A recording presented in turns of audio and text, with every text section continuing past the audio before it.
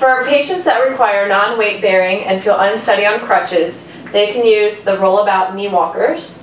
To properly measure somebody for a knee walker, the handlebars need to be at waist height and the knee needs to be at a 90-degree angle.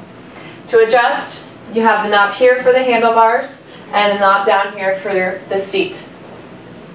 Make sure patients do not sit on their injured foot like this, and make sure that their weight is dispensed properly in the middle of the scooter.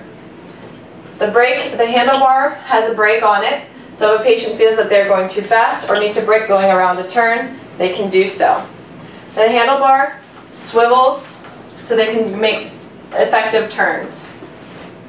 To effectively move about in the knee walker, you use your uninjured foot to push forward and backward.